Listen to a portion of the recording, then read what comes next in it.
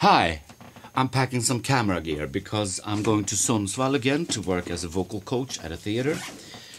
And do you remember that happy sound engineer from a couple of episodes ago? Yeah. This time we're gonna have a chat, so I'm gonna meet Peter Bonde. He's not only a sound engineer, he's a musician also. So, see you in Sundsvall.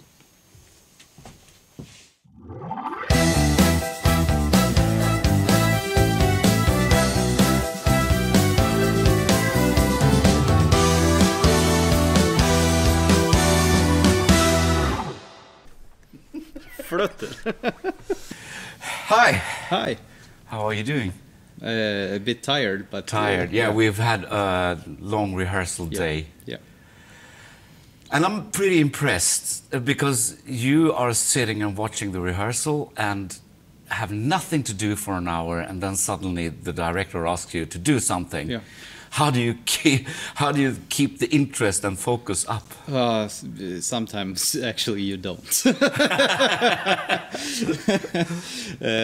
But I try to like have one ear towards the director and the stage, so he doesn't have to wave and scream like hell when I'm floating away. Explain what you do. What is your work? Right now, for this theater production, I'm doing sound for the microphones for the actors, and we have a lot of sound effects and backing tracks that I'm playing from the computer. It's no live band No. at this No. performance. You have backing tracks, but you are the one that also do all the cues for sound effects. And I turn every sound effect and backing tracks on. Is this your normal job like this? Both yes and no. The normal job in the pandemic era would be like staying at home. So yeah, you have something to do anyway. Yeah. So that's great. But I've done quite a lot of this stuff. But you've also done theater stuff where there's musicians and a band. And, yeah. Theater is not the only thing you do. No, I'm Tell me. Live engineer mainly for whatever. Everything from theaters, rock concerts, festivals, and also like conferences. And a lot of folk music, am I right? Yeah, I don't do as much sound engineering in folk music. I have done some recordings in the studio in folk music. Otherwise, I also play, and then I mostly play folk music.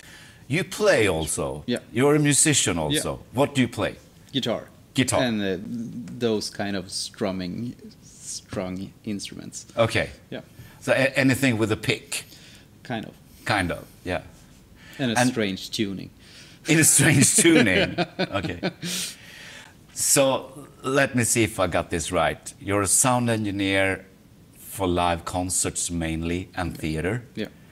And then you also are a musician who's performing. Yeah. And you have a studio. Yeah. Do you feel that you learn things from one thing that you can take with you for another thing? Like you're learning things as a sound engineer at a theater, which you can take with you as a musician, and vice versa. Absolutely. Probably in all the directions possible. Mostly, I guess, live technicians towards musician and musician to live technician. Theater technician to musician is, well, I can guarantee I can come up with something, but not right this second. No. But you can, from musician to technician, you know when you're on stage, for example, and you know, I want this. How do I get it? So you know the vocabulary, how to say it, and how to ask for it. Also how to actually do it. Yeah. So if the mix in my wedges are muddy, maybe I can say, yeah, turn down the bass in my wedges. I don't need it because you just mud it up. I can hear it well from over there, for example. Yeah. So you can also understand the engineer's problems and position, and maybe do things as a musician to make it easier for the engineer as well. Yeah. Or sometimes make it harder. Yeah, you know also where the limits are. Yeah. Which and I know what you can do. Yeah. Oh. Yeah. Do you think that you can mix better sound at a concert because you are a musician? Maybe. It depends a little bit what kind of music, maybe. Yeah. Is it a music genre that I don't know, even not from listening, not from playing? Then maybe it doesn't give me anything to be a musician.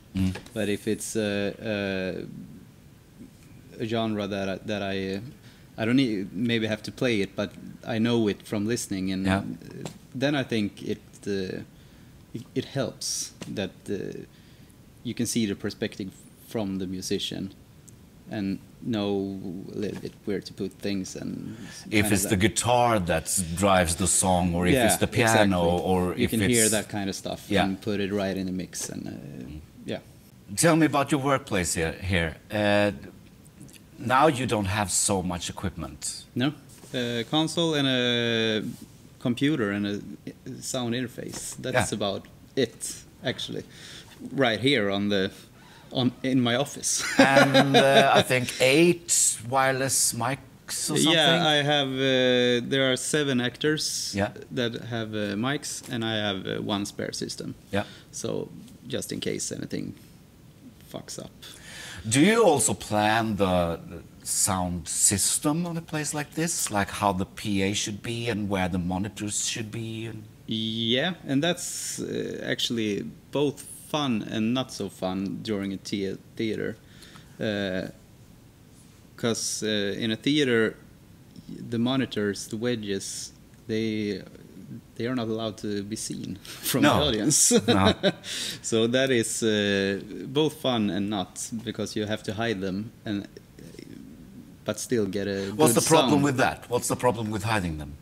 You can't put them in the ordinary way so the actors can hear themselves the best way.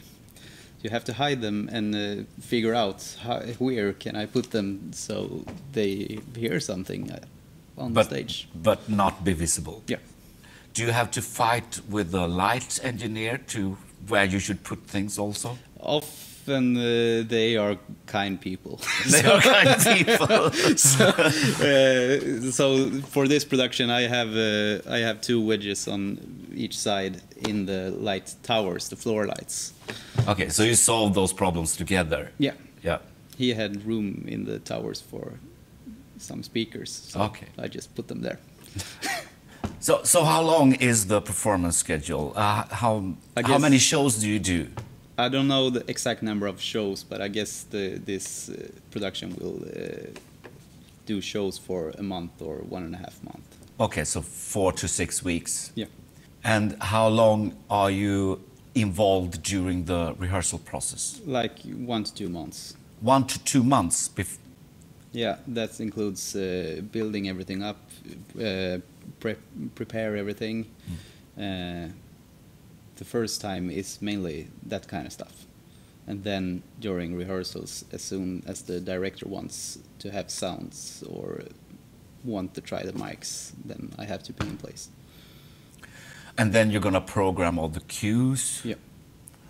And also, of course, practice yourselves, so the cues come in the right places. Program the desk and everything, so everything runs smoothly. And the cues, it's where he pressed play on like sound effects or songs or outros or background music or whatever. So what's the most common question you get about your job? So, what are you actually doing for your living? Is that so? No, I don't think so. Do you know what all these buttons make, or can you do this, or even can you please play that song? Yeah, they think you're a DJ. Yeah. Yeah. That's a common one. Yeah. You have a band, don't you? Yeah, Yeah. it's called Bjäran. Can you translate Bjäran? Like a small witchcraft devil, or something like that. I'm not going to do follow-up questions on that. I don't think so. This is the second show we are working together, and the last time I was a musician and band leader for a musical, which was really, really fun. What I thought was so good when I was a musician and band leader at that musical was that you came with inputs to us musicians also. Mostly about the sounds. If I had the right keyboard sounds for a certain part, you can come with inputs if you had some thoughts. But also a little bit in arrangement. Not much, but it was good stuff that you came with. And that is one thing I think is important when you have a sound engineer that's also a musician. Yeah. You can think about how all things fit together. Yeah. And that all depends what kind of production you're doing. If you're doing an ordinary rock club gig, you can't give inputs to the band. But that also feels much more inappropriate. And then we do this at a rehearsal. And yeah, in a show like this, everyone's working for the same type of goal. yeah. Yeah. So if I say something to you and you say something to me, we all know that it's for the purpose of doing the show the best it can be. Yeah. Yeah, I know what you mean. If you're a sound engineer for a rock band at a club, Like a random band. you don't step on their integrity to do that. No. I'm not part of the band. It would be different, I think, if you would be touring with the band. Yeah. Yeah, of course. Then you can do it. Yeah. Then you're more part of the band. Yeah. If I'm doing a random rock show, I wouldn't step on their feet. Is that important to know when you should say things like that? And Yeah, I think so. yeah. That's I guess that's one of the things I've you learn by being both musicians and a technician. You know what do you want from a technician, both like what should he do in the desk, but also as a person. Yeah. It's very nice to have a technician when you're coming as a musician and he says hi and just being a nice guy and asks if everything is okay and that kind of stuff. Yeah. What I appreciate as a musician from an engineer is clarity. I like when an engineer says to me, no, I've tried all I can, I can't do anymore. Yeah. I'm fine with that. Just give me a clear answer. Yeah. That I think is important. Yeah, sure is. How about 7 quick ones? Yeah. Are you ready? Okay. I say this or that, or a question, and you have to answer as quickly as you can. Okay. City or countryside? Countryside. Summer or winter? I have to say summer. The most versatile microphone in the world? SM57. Stay up late or go up early? Stay up late. Cross-country skiing or downhill? Downhill. Kick or snare? Ooh. Snare. Snare. Snare. On the way to a gig or from a gig, music or silence? Silence. I'm gonna ask you to say the Swedish word of today. What's it gonna be? Oh. The Swedish word for today is microphone. Microphone. Yeah. In Swedish it is Kind of the same. Mikrofon. mikrofon. And Roger that.